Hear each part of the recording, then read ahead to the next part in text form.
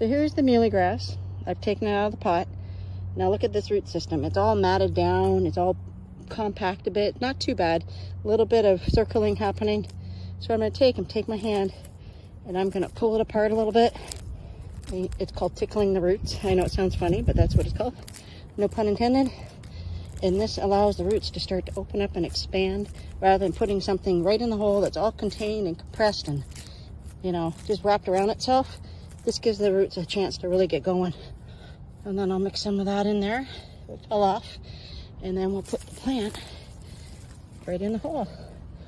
It's not too deep and it's not too high. Perfect. Then we'll backfill.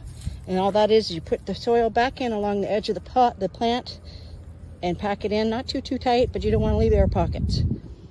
And now, you know.